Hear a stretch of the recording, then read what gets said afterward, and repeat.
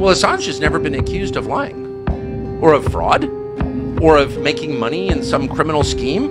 Assange has been accused of telling the truth, period. Yeah. And they are torturing him to death in front of all of us. No one's doing anything about it. By the way, he spent 4.5 years in prison in the UK at Belmarsh Prison, which is where all the murderers in London go. Good God. And he's never been charged with a crime.